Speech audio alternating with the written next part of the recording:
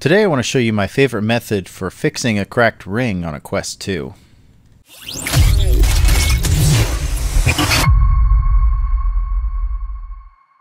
I would say of all of the issues that we get with the Quest 2 controllers, the cracked outer ring here is probably the second most common. The most common thing is probably joystick drift, but this is definitely a close second. When you are dealing with a cracked ring like this, there are a few factors to take into consideration. And really all of those factors kind of revolve around the severity of the damage. This controller here is a really good example of something that's really easy to repair, because the only thing that's really damaged is this outer ring here. I get a lot of controllers that look like this, where, yeah, the ring is cracked, but also the internal ring is cracked, and the ribbon seems like it's taken some damage too. And based on the fact that this little peg is here stuck in the ring, it's probably damaged the frame as well. And in fact, you can see that it has damaged the frame. So this one's definitely more severe than this one. Another thing I really like to look for is, okay, the frame is intact, the ring on the inside is intact, but how are the LED ribbons?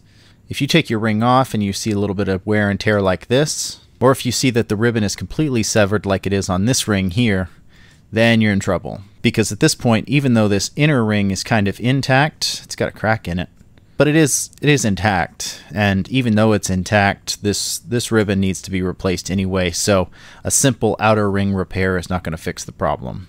This ring here I had to pull out of our trash bin because you can see that pretty much everything on here is bad in some way, shape, or form.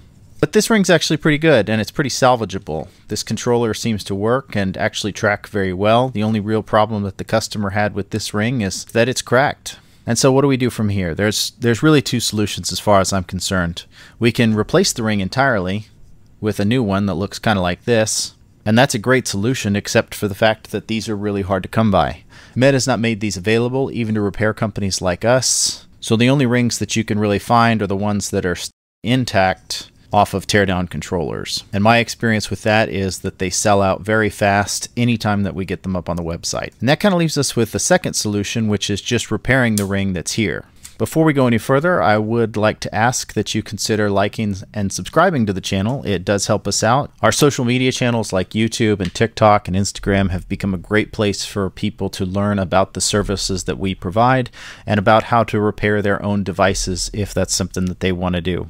If you're looking to do a repair like this and you need tools or you need parts, you can always check out our website, fixmyoculus.com. We've got lots of parts available for VR headsets and controller repairs. And with that out of the way, let's go ahead and get into this, and I'll show you how this is done. The first thing that I'm going to do here is I'm going to take my pry tool. Just like any controller repair, we need to take this faceplate off. I'm going to go around the outside bottom edge here, and we're going to pop that off. We're just going to remove that adhesive, and that one just came off really easy. Now we don't have to do a full controller teardown here, we just want the outer ring off. So I'm not going to worry about taking out all the screws, I'm just going to take out the 4 screws that hold the ring in.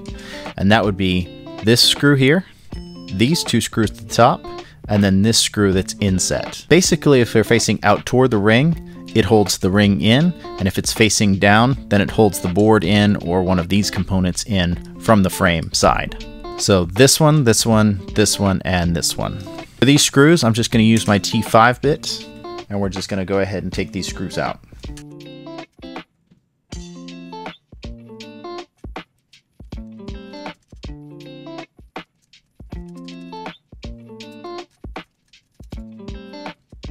Alright, and now both parts of this ring should just come off, and now we've got the whole ring in 2 pieces here. And it fits together quite nicely. Step 2 is I'm going to take some isopropyl alcohol here, and we're going to clean this off. I'm just going to clean off both sides of the ring so that there's not a whole lot of dust and dirt and debris. Sometimes there's little marks and things, or a little bit of liquid that's kind of gotten in the cracks. And we just want to make sure that none of that stuff's present here for the adhesion process. Just going to make sure that's as clean as we can get it. Within reason. I'm not going to sit here and scrub it all day, but just as long as there's no dirt, debris in that crack, we're good. And then we got to dry it off a little bit. Alright, step 3 is I'm going to take a super glue that's fairly viscous, something that's pretty thick and will hold in place for more than a millisecond. You don't want to use a super thin adherent like a modeling glue. I know there's some modeling glues that are of various viscosities, but you want to use something that's kind of gel-like, and dries clear is a key factor here. So I've been using this Gorilla Glue, this super glue gel, and I find that it, 1, dries very clear, and 2, holds pretty well in place while I'm trying to place these things. And then we're going to run a bead all the way down this seam. And if there's a little bit extra, that's okay.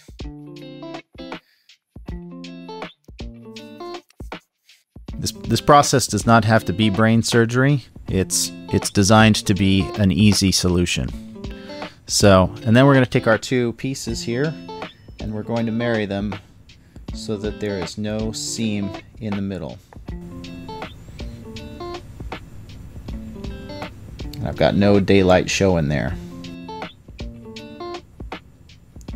We're pretty well aligned at the top, and we're well aligned at the bottom. And then that gel has compressed inside the crack and around the outside. Your next step here is we're going to take some baking soda and then we're going to just dust it.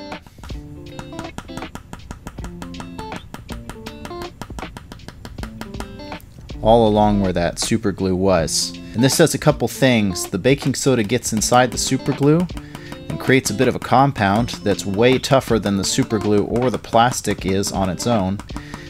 And number 2 is that it helps it dry very fast and efficiently.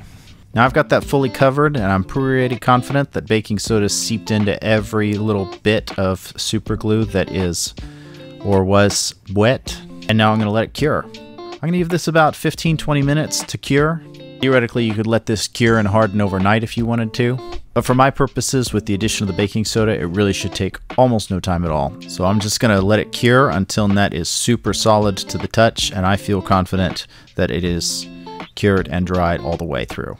Alright, so we let this dry for about 30 minutes, just to make sure it was nice and dry.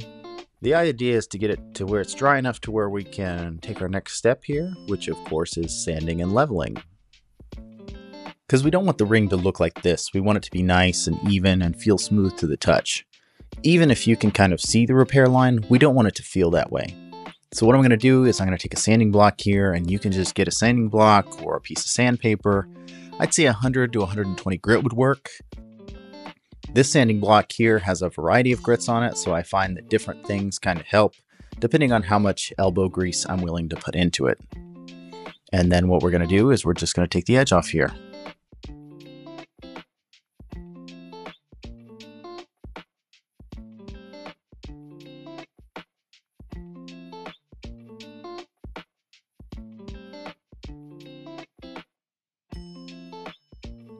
Alright, and then as you can see, what we're left here with is a ring that's fully intact and a repair that's very stable and secure. And now we just have a small little reminder of a break that once was. I've been kind of wiggling it around like this for a little bit just to make sure that everything's good and secure and that my glue and baking soda compound is holding. I feel like it is. I feel like it's a really good amount of stress that I can put on it here. So I feel good with that. And so with that said, we'll go ahead and put it back on here.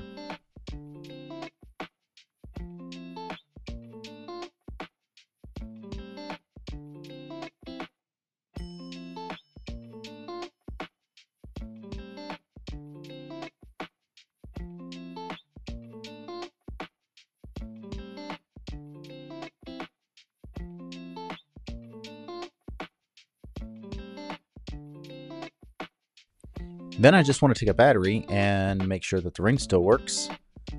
Perfect. I've got an LED there. So that means that our ring is still working and I didn't mess it up. I hope this looks as good on camera as it does to my eyes, but as you can see, that is a pretty good result for tools and supplies that cost you less than a 2-topping Domino's medium-sized pizza.